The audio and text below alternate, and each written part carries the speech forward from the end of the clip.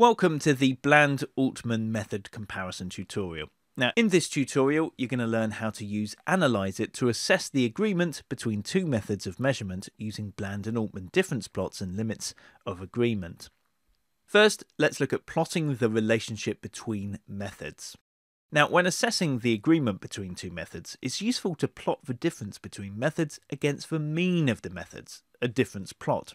A difference plot is effectively a scatter plot rotated 45 degrees clockwise. However, a difference plot is more informative than a scatter plot since the data points are not tightly clustered around the diagonal. A difference plot also clearly shows any relationship between the differences and the magnitude of measurement. To illustrate this concept, we're going to use an example from Bland and Altman's 1986 paper. This example compares two methods of measuring peak expiratory flow rate, or PEFR. On each of 17 subjects, 2 measurements were taken with a right meter and 2 with a mini right meter. To create the difference plot, first up we're going to open the file called PEFR.xlsx. Now we'll click a cell in the dataset, and next on the Analyse-it ribbon tab in the Statistical Analyses group, click Method Comparison, and then click Difference Plot. As you can see, the Analysis task pane appears to the right of the dataset. In the X variable drop-down list, select right meter. And now in the Y variable drop-down list, we're going to select mini right meter. Select the first replicate option. As in Bland and Altman's paper, only the first measurement by each method is used to illustrate the difference plot and limits of agreement. Both measurements are used in the study of repeatability. Finally, here we're going to click Calculate. Now the results are calculated and the analysis report is displayed. The points on the difference plot roughly form a constant width horizontal band across the measuring interval, and there is no obvious relationship between the difference and the mean, or the variability of the measurements and the mean. Estimating the agreement. Now, if the differences are not related to magnitude, the mean of the differences provides an estimate of the average bias between the methods. The limits of agreement estimate the interval that a given proportion of differences between measurements is likely to lie within. The limits can be used to determine if the methods can be used interchangeably, or if a new method can replace an old method without changing the interpretation of the results. To estimate the limits of agreement, first up on the Analyse-it ribbon tab in the Method Comparison group, click Estimate Agreement Limits. The Fit Differences task is added to the Analysis task pane. Provided the differences are normally distributed, the default settings are suitable for analysing methods with constant bias and variability. Next, click Recalculate. So the results are recalculated and the analysis report is updated. The mean difference estimate is 2.1, which indicates that the mini right meter reads on average 2.1 litres per minute higher than the right meter. A hypothesis test could be used to determine if this is significantly different from 0. If it is, adjusting readings from the mini right meter by subtracting 2.1 will make them agree more closely with the right meter. The limits of agreement estimate an interval of -73.9 to 78.1, which indicates that the mini right meter may measure as much as 73.9 litres per minute below and 78.1 litres per minute above the large meter. This would be unacceptable for clinical purposes. The confidence intervals for the mean difference and limits of agreement indicate the uncertainty in the estimates. The wide intervals are due to the small sample size and large variation of the differences. Even the most optimistic interpretation would conclude that the agreement is unacceptable. Next, let's look at understanding the importance of repeatability. Repeatability, or variation in repeated measurements on the same subject under identical conditions over a short period of time, is important because it directly affects the agreement between methods. To assess repeatability, 2 or more measurements by each method on each subject must be made. If one method has poor repeatability, the agreement between the two methods will also be poor. If both methods have poor repeatability, the agreement will be even worse. When comparing agreement with an old method with poor repeatability, even a perfect new method will not agree with it. So let's take a look at how to plot the repeatability of each method. First, on the Analyse-it ribbon tab in the Method comparison group, we'll click Repeatability, and next click Recalculate. The results are recalculated, and there we see the analysis report is updated. The repeatability plots show the standard deviation, SD, of the measurements for each subject and method. Larger values indicate poor agreement between replicate measurements. Based on the plots, the repeatability of both methods is similar, and the SD is not related to the magnitude of the measurement. The coefficient of repeatability is 42.4 for the right meter and 55.2 for the mini right meter. Therefore, 95% of differences between repeated measurements made with the right meter are expected to be with 42.4 litres per minute, and similarly 55.2 litres per minute for the mini right meter. Using repeated measurements.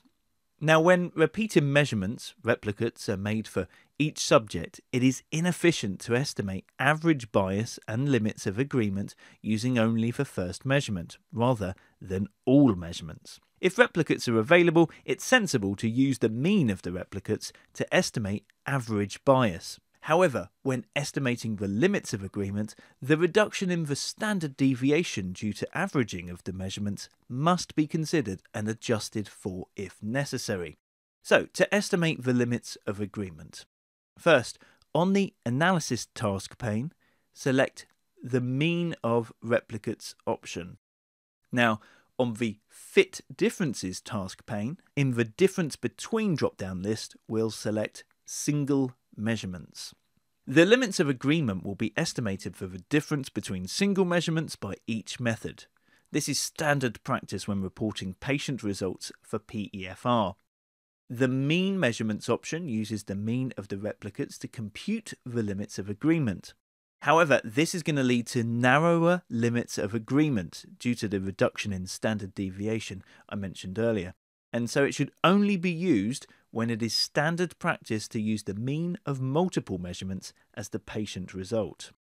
Finally, here we're going to click Recalculate, and here we go. The results are recalculated and the analysis report can be seen there, all updated. Now, the mean difference estimate is 6.0, which indicates that the mini right meter reads on average 6.0 litres per minute higher than the right meter. The confidence interval is narrower because the measurement error was reduced by using the mean of the replicates. The limits of agreement estimate an interval of -67.8 to 79.8, which indicates that the mini right meter may measure as much as 67.8 litres per minute below and 79.8 litres per minute above the large meter.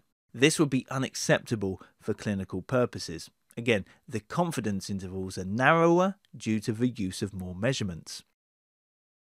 So let's take a look at dealing with a relationship between difference and magnitude of measurement. The difference plot may sometimes suggest a relationship between the differences and magnitude of measurement. Often, the band of points on the difference plot will start narrow and then widen to the right of the plot as magnitude increases. This indicates that the variability of the differences increases with magnitude of measurement. Sometimes the band of points may not be horizontal, which indicates a relationship between average difference and the magnitude. To illustrate these concepts, we're going to use an example from Bland-Altman's 1999 paper. This example measures plasma volume expressed as a percentage of normal using two alternative sets of normal values from Nadler and Hurley. So, to create the difference plot with limits of agreement. First, open the file called plasma.xlsx. Then we click a cell in the dataset, and on the Analyse-it ribbon tab in the Statistical Analyses group, click Method Comparison and then click Bland-Altman. So the analysis task pane appears to the right of the dataset. And next on the model drop-down list, we click Matched Pairs to indicate the layout of the data. In the Y variable drop-down list, select Plasma Volume. Next, in the Item variable drop-down list, select Subject. Then in the Method variable drop-down list, we're going to select Method. And finally, click Calculate. The results are calculated and the analysis report here can be seen. Now, the difference plot shows an obvious systematic difference between the methods as all the differences are above the line of equality, 0. There is also a clear relationship between the difference and the mean, with the difference increasing as plasma volume rises. The limits of agreement appear rather wide at low values and too narrow at higher values. Transforming the measurements to remove a relationship between differences and magnitude. When the differences are related to magnitude, it is best to try to eliminate the relationship using a transformation. Because it has a clear interpretation, logarithmic transformation is often used to remove the effect of differences increasing with magnitude. The difference between the logarithms of two values is equivalent to the ratios of the two values. Other transformations, such as square root or reciprocal, cannot be clearly interpreted and are best avoided. However, rather than use a logarithmic transformation, it is usually easier to use the ratio of the measurements or the difference expressed as a percentage of the mean. To transform the differences, on the Fit Differences task pane in the D drop-down list, we select Ratio, and then quite simply we click Recalculate. And sure enough, the results are recalculated and the analysis report updated. The difference plot shows the ratio of the measurements, with the points now forming a constant width band across the measuring interval. The mean ratio estimate is 1.10, which indicates that the Nadler method measures an average of 10% higher than the Hurley method. The limits of agreement indicate that the Nadler method may measure between 6% to 15% above the Hurley method for 95% of measurements. Next, let's take a look at estimating regression-based limits of agreement when transformation isn't enough. Sometimes a transformation doesn't solve the problem of a relationship between the differences and magnitude. For example, this could occur when differences are negative for low values and positive for high values. To illustrate these concepts, we're going to use another example from Bland-Altman's 1999 paper. In this example, the fat content of human milk was measured by enzymic procedures for the determination of triglycerides and using the standard Gerber method. To estimate the regression-based limits of agreement, first open the file called fat.xlsx. So the analysis report on the FAT worksheet shows that the differences are related to the magnitude, although the variability looks fairly constant throughout the measuring interval. Next, on the Analyse-it ribbon tab in the Report group, click Edit, and here we can see the analysis task pane appearing to the right of the report. So we go back to the Analyse-it ribbon tab, and in the Method Comparison group, click Estimate Agreement Limits. And you can see the Fit Differences task is now added to the Analysis task pane. And now we go to the Mean function drop-down list and select Linear, and finally click Recalculate. And the results are recalculated, and here the analysis report is updated. The difference plot shows the average bias estimated using linear regression. The limits of agreement are estimated using the residual standard deviation from the regression. The p-value of the slope term is significant. P is less than 0.05 and confirms that the average difference is related to the magnitude. If we suspect that the variability of the differences is also related to the mean, we can model the SD using the residuals from the fit. And now to estimating non-parametric limits of agreement for non-normally distributed data. An assumption of the Bland-Altman limits of agreement is that the differences, or residuals when fitting a regression, are normally distributed. In many cases, there will not be a big impact on the limits of agreement when the distribution of the differences is not normal. However, there may be cases where it is preferable to estimate the limits using a non-parametric method. A histogram of the differences is useful for assessing the assumption of normality. If the distribution is skewed or has very long tails, the assumption of normality may not be valid. To illustrate these concepts, we're going to use another example from Bland and Altman's 1999 paper.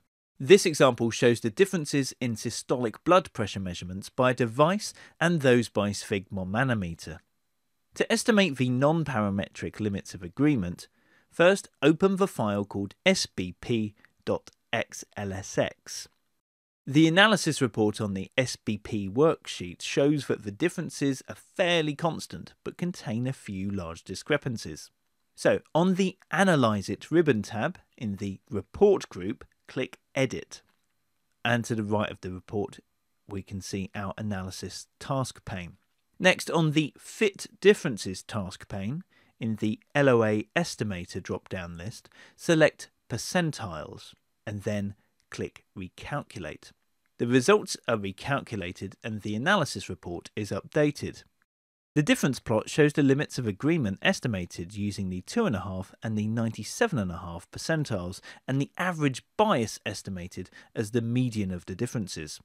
The limits of agreement estimated by the non-parametric method are wider than the limits estimated using the parametric method. Roughly 2.5% of the observations are above, with a similar percentage below the limits of agreement. In contrast, the narrower parametric-based limits of agreement show all observations outside the lower limits of agreement and none above the upper limit. Thanks for watching this tutorial. To find out more and download a free trial of Analyse-it, visit us at analyse-it.com.